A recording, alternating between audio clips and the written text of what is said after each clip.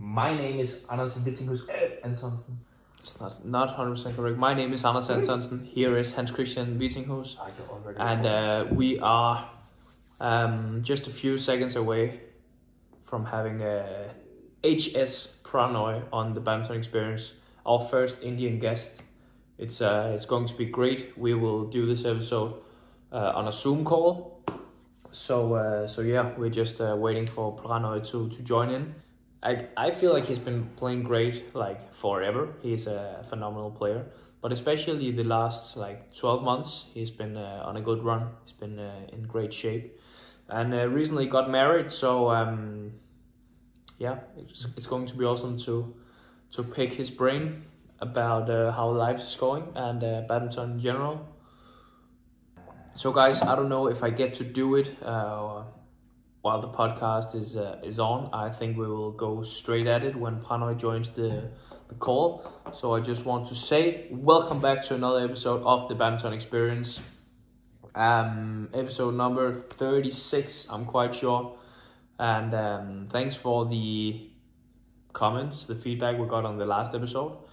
And yeah, here we are again to deliver for you guys. We feel like we are the only two here in the sport trying to push it in the right direction and solve the issues that's going on, and giving you guys some knowledge about different players and all the circumstances that we as a player faces. So yeah, subscribe to the channel. It means a lot for us if you want us to continue doing God's work. And Prannoy is on the line. Joining then. Cool. So stay tuned for this episode, guys. Remember to subscribe to the channel, like this video, leave a comment, let us know who you want to see as a guest on the Badminton Experience in the future. And let's get into the episode. Yeah. It's 7:30 for him, almost 7:45. So it's probably, I think they eat a bit later in India, right? So it's probably before dinner for him. I don't know. We can ask him. Yeah. The first question should be: have you or haven't you had dinner? And if you had dinner, what did you have? Yeah, I think we should talk a bit about the Indian food. Yeah. Also, the fact that it seems like everywhere we go, if you go to the Indian restaurant that's near our hotel or just the city where we play the tournament, you can 100% expect to meet some of the Indian players. Yeah. They are always at the eating like the Indian food. They like the local Indian food, that's for sure. That's our first topic. Yeah, that will be our first topic. And now Prannoy HS is joining us. I will put this one on. We need him to start the video. Yeah, now we can hear him, and there he is. Hey. Ultraverse. Hey, my man, how are you? What's up? I'm good. How are you guys? Great as well. Can you I'll hear meet us? you guys in a week's time anyways. But yeah. We were just discussing, did you already have dinner or haven't you had dinner yet? No, we have late dinners, right? You guys have around 7ish, but yeah, we have it around 8:30. Okay, so after it's like 7:45 for you or something like that? Yeah, 7:40. Yeah, 7:40 now. Yeah. So how's it going? It's going great. Going great. Just so you know, Prannoy, we have already started the recording. Just so you know that. But it's going great. It's fine. It's just 4 p.m. here in Copenhagen. Hans-Kristian finished training. I had a day off. So how about you? Oh, I just finished training. I just came back an hour back. That's when I texted Hans what's happening with the link. But then yeah, it's going good. Yeah, I've been pretty running around with the marriage stuff, and then getting few sessions of practice now at least before Denmark and French. Yeah, you've been quite busy with your wedding, right? Yeah. You know, in Indian weddings are pretty long. You have a lot of events as such from the boys' side, then from the girls' side, and then you have to impress your in-laws, and then you have to go to their place, and there's a lot of stuff. It sounds like a lot of work. Like when I got married, it was like 1 weekend, and that's actually a lot in Denmark. But I took 1 weekend out, and that's it, and that's fine. It was a great weekend, but it didn't have to be any longer than that for sure. Yeah, I tried my max to train until my wedding. But I think from the wedding day, then I think for the next 13 days, it was just madness. So yeah. Just like different gatherings and parties every single day, or different gatherings, parties. Yeah, that's what I said. Here, I think the families are very much involved in Indian culture, and you have to impress everyone out there in the family side, and then it goes to both the sides, from the girl side, from the boy side, and then it takes a lot of time. But how does it work as a guest? Do you go to the like during the whole 2 weeks, or are you just there for one party and then that's it? Or so I had one. So generally we have marriage and then the reception. So at least my marriage was a court marriage. So luckily that went or that finished in probably 1 hour time. But then we have the reception where you call all the people out there, and that's some 1,900 people, somewhere around 800 to 900 people comes into the guest list, and so you can imagine the time you have to spend just standing on the stage and greeting people, and crazy. Yeah, and then and I think the entire baddie batch came from Hyderabad and from all other places to Trivandrum. Like that's my hometown. I stay in Kerala, which is like the southern part of India. So everybody flew for my reception, and that was, it was nice. It was fun. And then I had to go to her place. That's her side, and then their reception is a little different. Okay. So the guest does not join like different receptions. Like you won't have the same guest going twice to anything. Yeah. Generally, you don't have to. We'll have different people coming from her side to her reception. It would be all her close relatives, and So that's what I was wondering, because as a guest, if you had to go to like 2 weeks of party every single time one of your close ones got married, it would be like a whole year around. Yeah, that's true. Just funny. Like, who's paying for this, Prannoy? Is it you or the dad of the bride? It's my pocket. It's my phone. It's all mine. It is. Wow! I hope you got some good gifts then. I wish I had some sponsors for this birthday. All right. Well, congratulations. Thank you. Being married. Yeah. Where are you now? Are you in Hyderabad? I'm in Hyderabad. Yeah, I'm back to training center, and we had national games. We had an event called National Games in between. So I went straight from marriage to playing a team event because it was kind of compulsory for us to participate. So just finished that, and then last few days I've been in training, and it's all good. Hopefully we'll see you guys next week. Yeah, hopefully. We will. Yeah. So Hyderabad is where the like your national training center, the Gopichan Academy, is that what it's called? Yeah, so we have Gopichan Academy in Hyderabad, and that's where me, Shrikant, Sai, Samir, we all train. And then we have the Prakash Padukone Academy, which is in Bangalore, which is where Laksh and the other batch, I think Kiran, Mithun, and all these guys play. So these are the two centers where it is officially the national training centers also, which has been allotted as the national training centers, where all the facilities for the national training centers would be given. Food, accommodation, and all those things. So the players can choose wherever they want to go, if it is Hyderabad or Bangalore. And so, but I think a lot of them are training in Hyderabad because the doubles main center is in Hyderabad.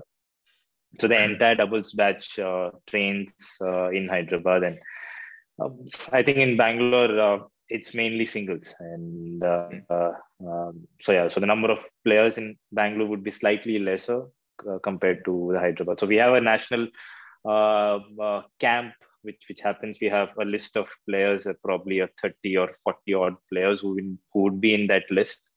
That keeps changing according to your performance, and a few of the juniors would be included in that, and that runs around the whole year. We'll have few gaps, a few breaks in between, couple of months here and there, but I think most of the time it just happens throughout the year.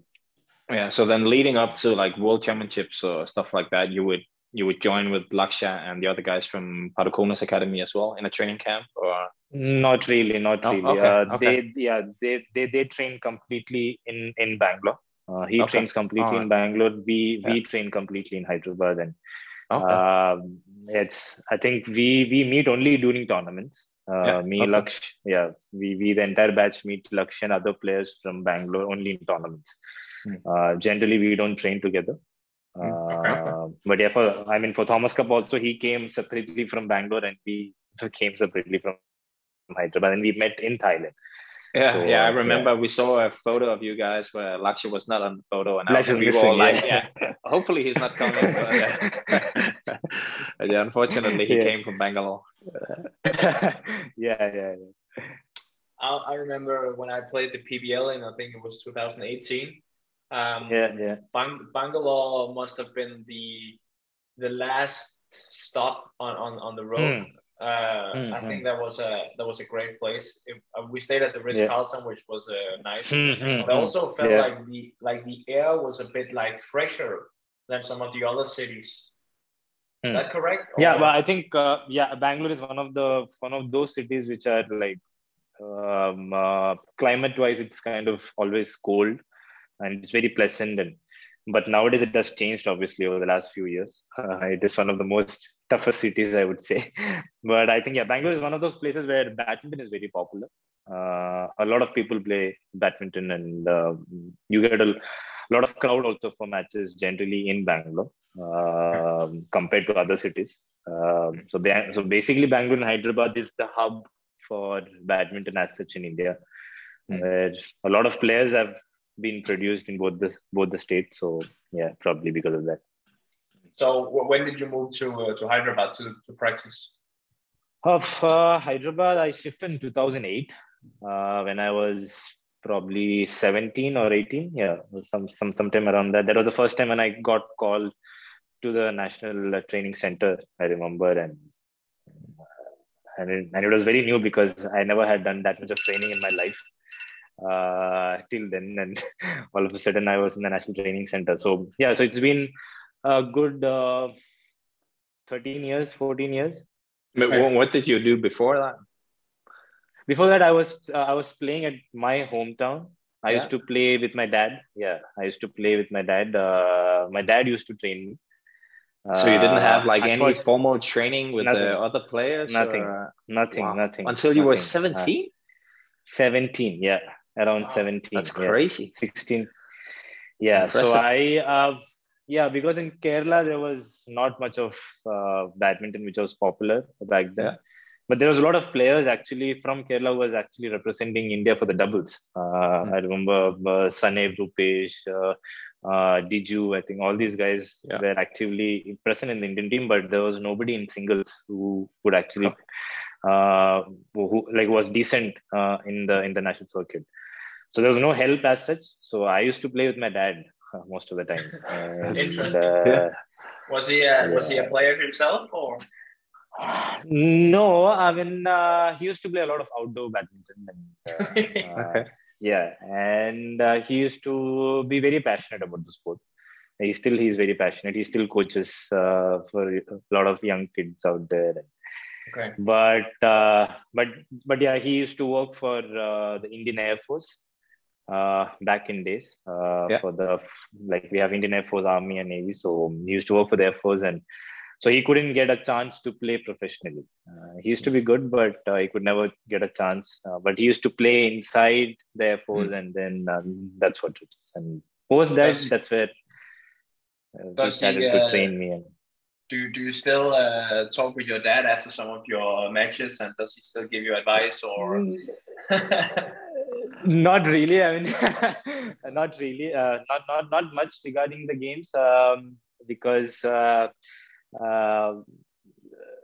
We used to get in fight a lot a lot post I came to Hyderabad, and so because you're not seeing the matches live, and there's a lot of restriction when you watch matches on the TV, and to explain the drift and to say that one side is faster and one side is slower, they don't get it really, and they still scolds me saying you can't hit the shuttle from probably you can't hit shuttle outside from one side. And I said that's how it is. I can't explain it to you more. So yeah, your dad, he still likes to give you advice every now and then, right? I think it's more my mom. Oh, your mom, right? I have a lot of discussions with my mom where she's trying to teach me stuff, and I'm like, Mom, you don't get it. You don't get the complexity of it. It's quite like simple advice, something like you should just smash it down and stuff. I mean, Mom, it's not like that. People always say me when I go back home saying that you just need to smash whenever it comes to baseline. And I said the other guys can pick it up too, right? And they're like, no, you just have to smash. And I said, how do I explain all these things to you guys? It's too complicated. I would say when I played the PBL, that was really one of the advices that I got from my coaches all the time. You just need to use that smash. I was like, okay, fair enough. I'll try. No, so we wanted obviously to talk about the Thomas Cup. Congratulations, even though it hurts. Thank you. Still hurts. Finally won it. I just saw that video you did for, was it a collaboration with WhatsApp? Yeah. It gave me goosebumps. It gave me goosebumps a little bit, to be honest. Yeah, they made it really nicely. So yeah, I think they did was really nice from the WhatsApp team, and but I think it's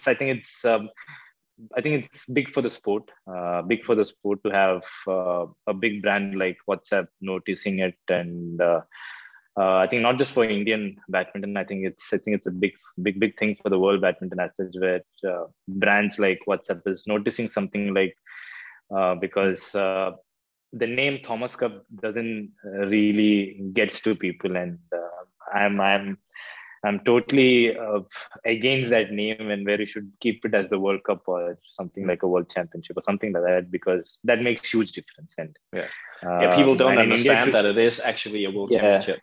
World Championship, yeah. And I think for someone like WhatsApp to just pick it up and to get content like that where they showed how big that event was, I think it was great from their side, and I hope way too many brands come in the next few years and make stories like this, so that do you feel any difference in terms of that after you won Thomas Cup, that the interest from sponsors and like media and stuff like that, has it grown, or haven't you really felt a difference, like long term maybe? It's tough to it's a tough sport in our country to get that kind of mileage, to be honest, because cricket is something which is very, very, very big. The endorsements are insanely big, and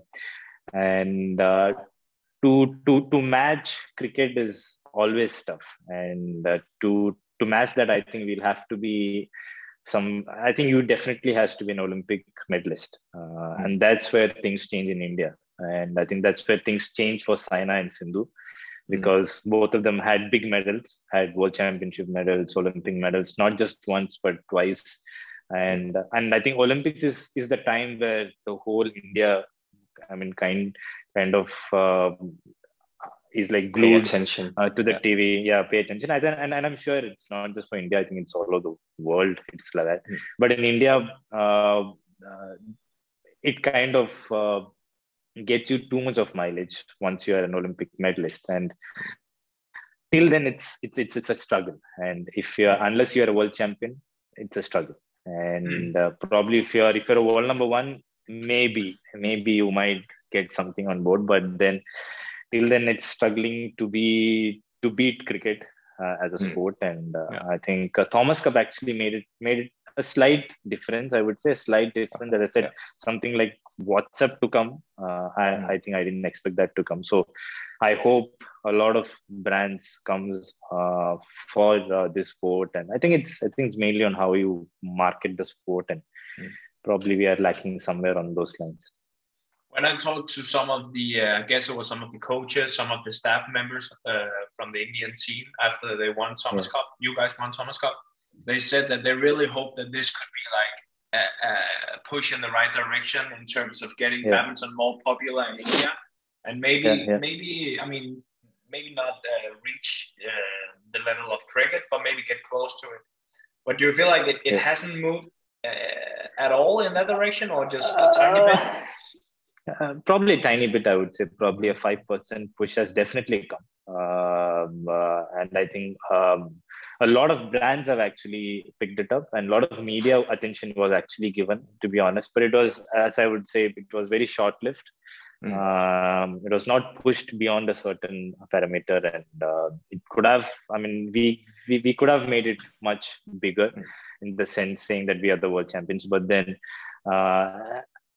as you know, this is a very slow process, and unless and until you win it 2-3 times, or one of you guys maybe win like the individual world championships or something like that. Individual world championship. Then there might be a big difference as such. But as I said, the last 5 years, there's been a big difference in badminton, and there's been a lot of push from a lot of sectors, and but still we are way behind cricket. I mean, just way behind. I mean, the number of engagement people, I mean, we can get it from the number of engagement people get from the live badminton happening on an OTT site with a cricket match, with a normal cricket match, not even a World Cup. That is just probably 20x more. I mean, the viewership is just 20x, 30x more.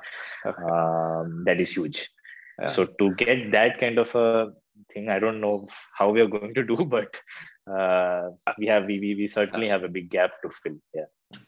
I don't think there's ever been a live cricket match on Danish TV. No, I don't think so. No chance. It's crazy. It's crazy. Is cricket like? It's not only in India, right? It's in other countries as well. Yeah, I think England is big. Australia is big. New Zealand is big. I think especially England is big. Yeah. Have you played it? Did you play cricket? We all play. We all play. And I also used to be a bowler. Batsman and the bowler, right? So I used to be a bowler. I used to love bowling, and I thought of going to cricket for a while, but then somehow shifted the gears because Dad was playing badminton a lot. So that's where I shifted the gears. But the craze is still, I mean, probably 10 years down the line, cricket was just insanely popular. We had few players who was big names, and it was insanely popular. But nowadays, if you still compare, that much of madness is not there. Probably a decade back, it was literally madness, and I never used to miss a cricket match on TV. So you can imagine the madness of that sport. I think that's how they marketed it. Who's the best cricket player in the Indian badminton team? Indian badminton team. I think Srikanth plays really well. Okay. All right. Is he a bowler or a batsman? Batsman. He is a batsman. He plays really well. I think all of them plays really, a decent level, because everybody has played cricket when they were young. That kind of a sport that everybody plays. It's enough for like national team level in Denmark, I'm sure. Easily. we can easily play. I've actually seen the Danish cricket team practice, and they are all like, if Indian descent or Indian heritage of some sort, I feel like.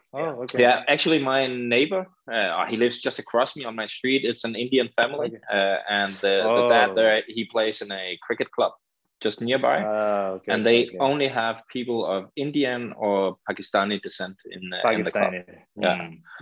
That's all. There's no white Danish people that plays in the club. Only Indians or Pakistanis. So.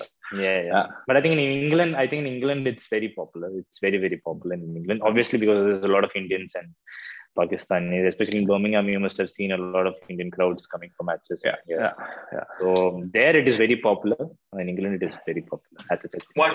One thing, sorry for interrupting. One thing that we missed to talk about in the beginning, we sat here discussing if you had dinner or not by this time, and I said that I feel like every single time we're out somewhere in the world at the tournaments, if you go to the Indian restaurant, you can always expect to meet some of you guys at the restaurant every time. but you don't get to see me, right? You must have never seen me, I guess, on Indian restaurants because I don't go to eat Indian food whenever I'm traveling. I always try the local cuisine. I mean, if you're traveling in Tokyo, then I go and eat all the Japanese stuff, sushi and all those things. And in Indonesia, because I generally don't like the Indian taste whenever we are traveling, because the taste is completely different. But there are a few players in the team who just can't live without Indian. So I think you can always see them inside the restaurants. Yeah, and there's Indian restaurants all over the world. All over the world. Everywhere. You will get it everywhere. I think in Denmark also, I think you have one just down the street. I think a lot of them goes there for dinner and stuff.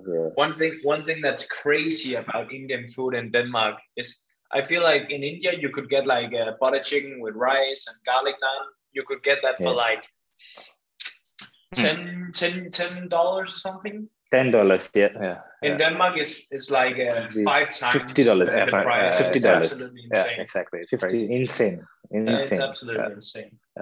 I remember in Tokyo also. In Tokyo also, it was somewhere around 6x or 7x the money. For what you actually eat in India. It's insanely expensive. But I'm not completely finished asking you about Thomas Cup, because that's one thing we totally forgot. We got sidetracked a little bit and we talked way too much about cricket.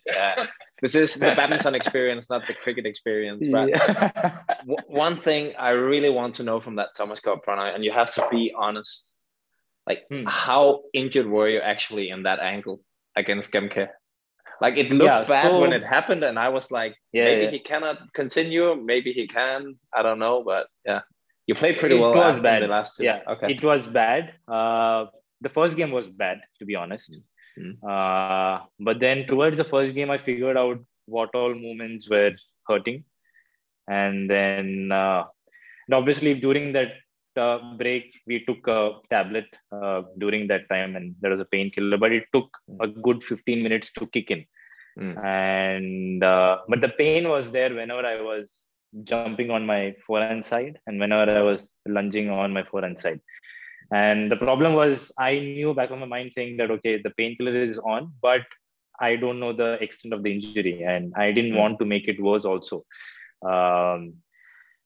But the third game was very tactical. I mean, the way I started off the third game and the way I finished off the second game was very tactical, because I knew Gemke was going to push on the third from the better side. So I had to be very calculative, to be honest. And the first 10 points I knew was the crucial ones. And there was pain, but I knew, okay, painkiller has kicked in, so just go it for the first 6 points, and then see how it happens, or then decide what happens. Because after 11, I knew the better side was very easy to play. I think you guys remember the good side was easy to play, and so I was like, somehow get the lead to 11-8, 11-7. That's good. That's good, and I think that worked. I mean, the first 5-6 points he was not ready. He was thinking I would be playing a little slow, and but I think I kind of started off with a little firepower, and probably didn't expect that come. So that was a little bit tactical, but it was a little in between where I was a little bit confused how bad the injury was, and I mean the next day it was fully swollen. I mean, it was fully swollen up. It was fully swollen up that night, and then we had 1 day break. So we tried as much as we could to get it all right, and it was okay. I mean, it was not bad, but for the finals, I was praying it doesn't come to my match, because I was not in the shape to play a good game. But luckily it didn't come. So the guys did the job in the final. Yeah. What did you feel like?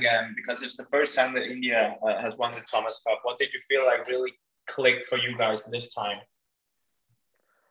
I think it was the mix of the players. Definitely the mix of the players who were in the team. Because we had only two seniors in the team, me and Shrikant. Uh, Rest all of them were very, very young, 21, 22, 23. So when there are a lot of seniors in the team, then there is a lot of issues. I mean, it's generally how it is. And when it comes to team unit, it's like that. And so I think it was only we both as a seniors, and we all were in a decent shape too, which never happens. I mean, for the team events to work, I feel everybody needs to be in a decent shape at the right time. And I think, and for us, the lineup was perfect. Laksh playing first, Shrikant playing second, and me playing the third one, which I felt if it could have gone anywhere if the lineup was different. And I think, I mean, it just comes like that when it's written somewhere that you're going to win it. I mean, all these things comes in place. And I remember, I mean, when you guys also won, I mean, just the right mix of players at the right time, and the form also matters at that right time. And I mean, the doubles also needs to click. I remember in 2016 when you guys played, a lot of scratch pairs playing, but all of them went on to be good pairs out there. And I think something like that worked. And definitely the men doubles was the most crucial for us, I would say. Chirag, Sapik. Without those guys, I don't think it was. I mean, we could never believe that we can win a Thomas Cup without having a very, very strong first doubles out there. And I think they made it really easier for the rest of the men's singles and the second doubles to actually even have a belief that, okay, if we lose the first singles also, we still have the tie in our hands. So that was very important. Takes off a lot of pressure for sure. Pressure, yeah. I think me and Hans-Kristian, when we did an episode prior to the Thomas Cup, we talked about some of the teams that was the favorites. Dark horses. Dark horses. Not from you guys, but I think from Beckman, I guess. You were the dark horses. Well, we didn't even mention you guys. We didn't even mention India. And we also got a lot of critique or hate from some of the Indian people that we did not mention India. But I will say though, right after the episode, I think I texted you and said, India actually have a very strong team. So we already there said, we probably should have mentioned you guys. Sorry, it came back to bite us in the end. But I mean, it's good in a one way for us because nobody kept us in that place, and I think for us it was actually a win-win situation because nobody had any expectations.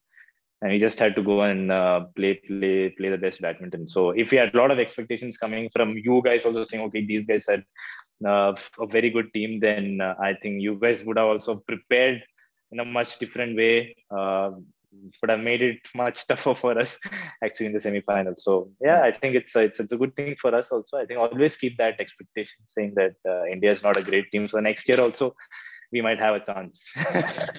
How cold is Denmark? Is it cold or is it really cold? Or? Yeah, it's like, was it like 10, 15? No, 15? Today it's 15, 16 degrees. So that's okay. For Danish standards, that's fine. For you and I, Prannoy, it's way too cold. It's way too cold. For me, it's way too cold. I hate cold. I'm like a Viking, so I love cold actually. I prefer it over heat, but it's also because I sweat like a bastard. So Yeah. How do you like it? How do you like Denmark and French Open at this time of the year? Basically, I'm not a big fan of winter season. So it's, I mean, Denmark is. I mean, I've never played well in Denmark, to be honest. I think I've played only one quarter. I've played only one quarters. But I think French, I've always loved playing. I don't know why the atmosphere is always electric in French. I mean, there's a lot of people coming in, and I mean, obviously Denmark is.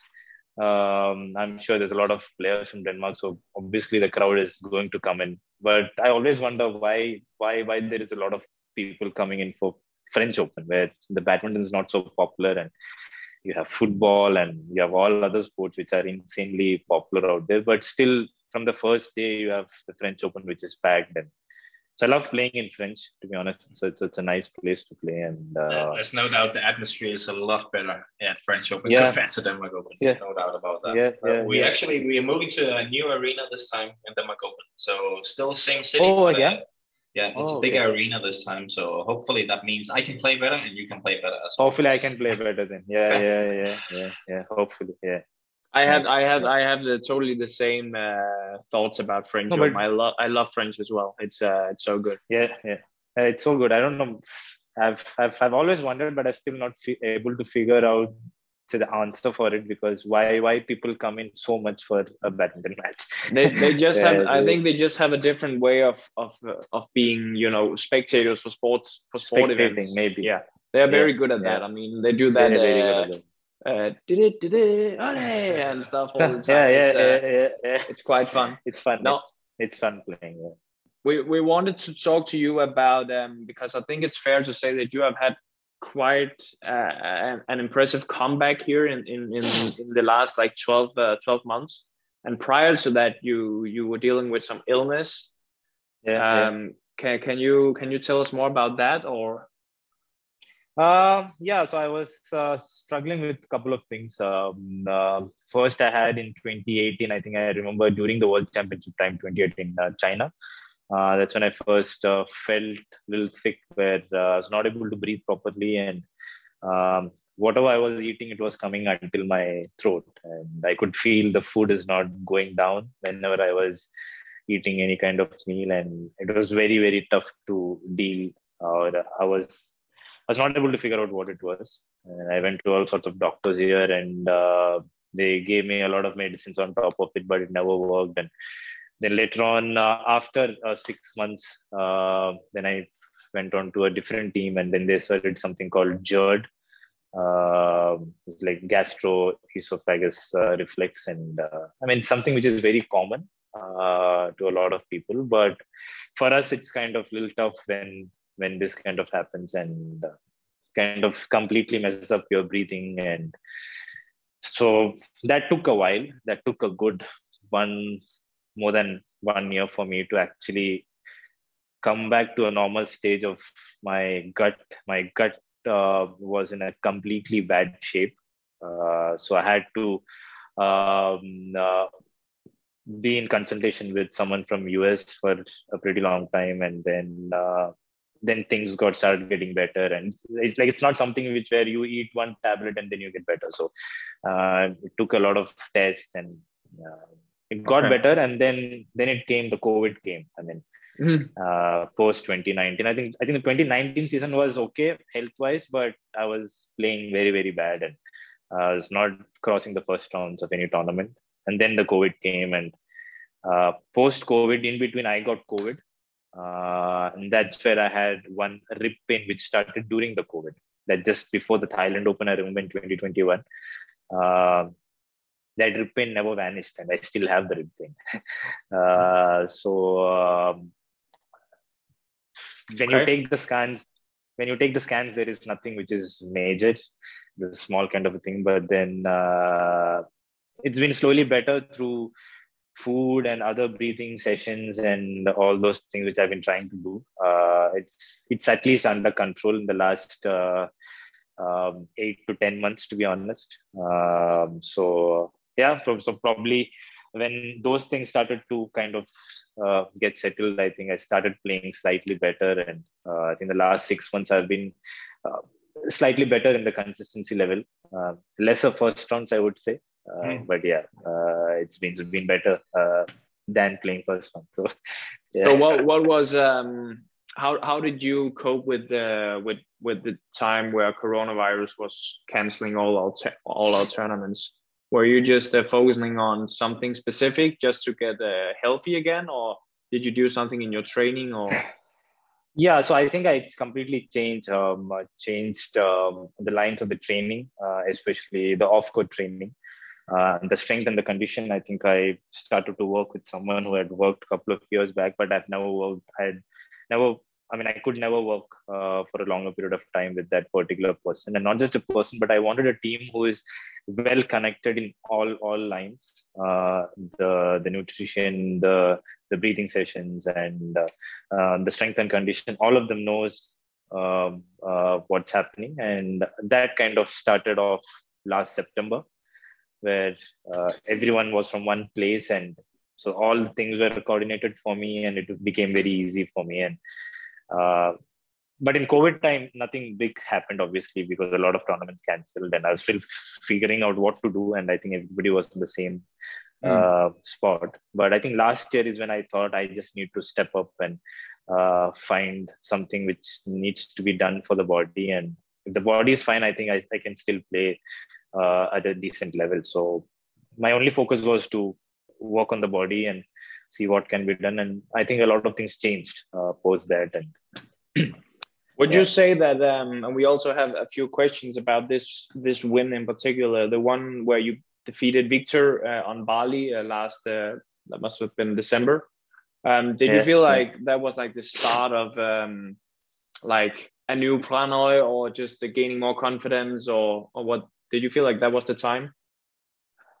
Yeah, I think beating Viktor always gives you confidence, and I think you guys would also feel the same, where someone who is playing that consistent at the international level and winning almost all the tournaments back to back, and I think he's someone who has given a lot of inspiration, I would say, to be honest, who has been extremely disciplined and has been able to do things on a very, very consistent manner. So I think to beat someone like him, especially on the comebacks, gives a lot of confidence to anybody. And yes, that gave that start, to be honest, in Bali. And then I figured out, okay, if I'm able to play at this level, I just need to be consistent enough, and just need to consistently play this kind of a game on every day. And for that, it was very easily. I think the answer was to just take care of the body, don't get into injuries, and lose time. So it's better not to hit 100% on the training every day, rather than just hit 70, 80 and just be consistent on the training day. So I think that's what I changed, where I used to be pushing 100% of the training, and some niggles used to come, and then that used to take a lot of time to heal. So now I think it's better to be on that 50-60 range, rather than I think playing every day is more important than taking a break after a while. So yeah, it makes good sense. Yeah, I think that consistency at that level, it is probably like the hardest thing to achieve, right? Like you've also proven on so many occasions that like your top level is pretty impressive. Like you're beating all the big guys, Lin Dan, Chong Wei, Chen Long, Viktor, and so on. But like that consistency that you talk about Viktor has, it's just it's very difficult to figure out exactly how to get to that level. Right? Yeah. You need that code, which will eventually you'll know, but it takes years to get that code.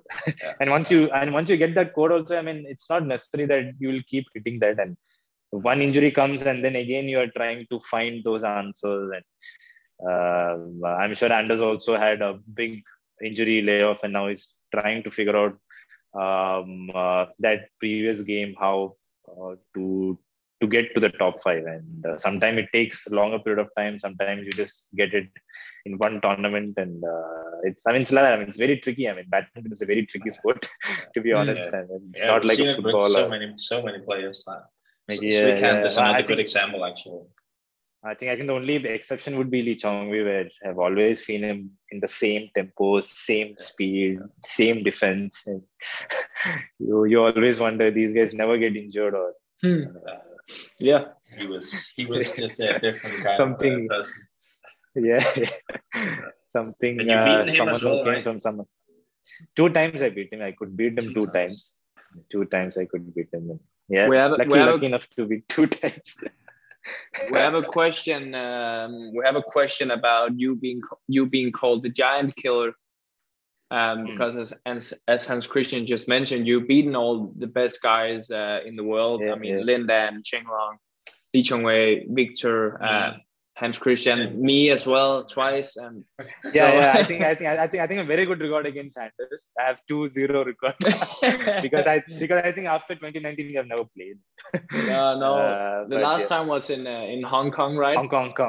Yeah, Hong Kong. Yeah. Was it 19? I remember 21-19 21-19 third. Yeah. But I still have the 2-0 record, so I'm glad. But what do you think makes you able to beat like the guys that really no one felt like they had the chance to beat? I think probably the attitude is one main thing which I feel has I've been able to beat this top players. I think the first thing which I learned was, I think in 2014 I played against Lin Dan for the first time in Malaysia Open, I remember, and I remember giving a lot of respect because that was the first time I could play someone who was so big, and I used to,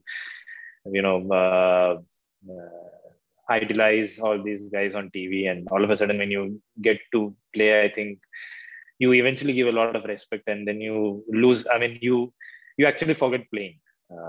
You just give that respect, and then you're okay losing to them. And but then I realized, you're not going to beat these guys if you're giving a lot of respect. Yes, you need to give respect to what they've done in the entire career. But once you're on court, I think you're just one more opponent for you. And I think that's where probably in 2015 that switch came for me. And in French Open against Lin Dan, I just wanted to win. And that's where things started to roll for me to beat these big names. And I think the intent changed, the attitude changed. It was just one more match for me, and the respect levels during that game kind of I started to shut it down. And yes, post match, pre matches, I think the big players you always need to respect, but during the match, I think you just need to go for the killer instinct. So probably that made things easier. If I had not had that shift, then I don't think I would have ever beaten any of these names. Yeah, makes good sense. I definitely went through that. That learning process as well. Remember the first time I faced Viktor, I also got my ass kicked in All England. But I would say in general, I was very not disrespectful, but not respectful when I faced you guys in training and in tournaments. He was a real douchebag, to be honest. Annoying little prick coming along. But as Prannoy just said, that's what you need to do if you want to beat the absolute best. So you need to throw away that respect. Yeah, you can listen to people saying, okay, you're arrogant, and I think at the end of the day, people just tell you, okay, you beat a particular player or not. I think that's what matters. And sometimes yes, sometimes you'll have to be arrogant. I think that's the only answer. Sometimes your body reacts to that for some players, and you just need to know what works best for you and try to win from those sides. So what now, Prannoy? You have beaten all these great players, but I feel like a player with your level, which I believe is extremely high. I've always had a lot of respect for your game. I feel you need to win some tournaments now. Yeah. What do you think about that? Yeah, but I'm not really worried because I always believe that. Some players have been able to excel at the world level very quickly and had good results. And but I feel I'm always lucky enough to be playing at this level and still playing at this level. I think I need to be very happy with what things have. I'd say what God has given me in this badminton career. So yes, definitely playing a finals would be, or probably winning something big is always there in the head. But I feel it might come, and you never know. I'm kind of a person who gets things very slowly. Not just badminton, but in personal life also things happen very slowly for me. So I'm very patient in those lines. Sometimes it might happen probably the next tournament, or sometimes you just have to wait for a year. But yeah, hopefully sometime soon. And I think just a learning process. And I'm still okay if I don't win anything big. I think that's how life it is. You don't get everything you want to. You already won Thomas Cup as well, so you won some every bit. You won some everything, and you're also because you're only 30, so for me that's still young. You have plenty of no age. Sweet 30s, I went through your results just the last 12 months, and you definitely win a lot of matches. So you set yourself up for these these situations where suddenly you might end up in a semi-final or final, and then you never know. You never know. And like something like Thomas Cup, we never thought what it would happen, or we just wanted to have a medal out there somehow get to the semi-finals was the target. But then eventually we went on to win that gold. So things will happen. I think I do believe in that concept, and just have to wait. Maybe French Open. You never know. You never know. Maybe but bad draws in French Open, right? Bad draws in French Open, right? I think a lot of teammates are playing against each other in French Open. Oh yeah, that's right. Yeah. Who are you playing against? I think I have my friend Darren Liu. I think it's the 7th time I'm Darren Liu. yeah. You know that draw system doesn't work at all. It's just doesn't work at all. No, it is the same every time. I don't understand that draw system. I think they each names. But I'm glad that my name doesn't come near Viktor Axelsen in every first tournament. So I'm playing Christy. Okay. Both Denmark Open and French Open. Yeah, I'm still okay. It's crazy. Bad luck. It just yeah. We'll see. Yeah. I mean, it's fun when you see a draw and you're like, god damn, that's a tough draw. But what if the opponent is thinking the exact same? The same. You never know. I mean, you have to turn it around. So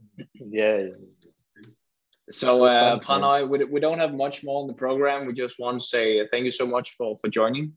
Thank you so much, guys. Your program is very interesting, to be honest. Thank you very I try much. to watch as much as possible. Yeah, it's a lot of insights on world badminton, and I think you guys are doing very well. Thanks. Thank you very much. Appreciate you taking to see you guys. Hope to see you guys next week and in Denmark. In the north, the cold north. Yeah, hopefully my visa comes on time, so that I can travel. You're still having that?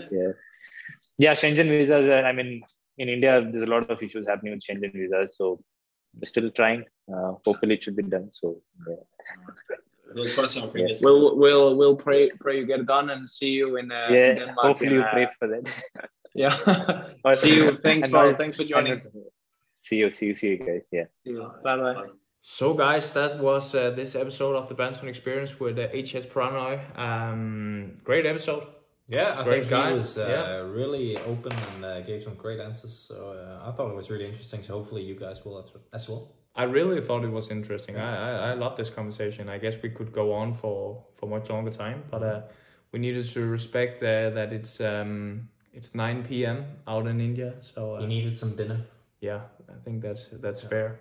Yeah. So guys, we hope that you enjoyed it as much as we did. If you did, please subscribe to the channel, like the video. Now I'm looking at myself again. I'm not sure. I'm looking at myself instead of looking over here. Okay, I'll take the rest over here. Yeah. Make sure to subscribe to the channel, leave a like on the video, and comment as well. That's it, guys. Bye. Bye.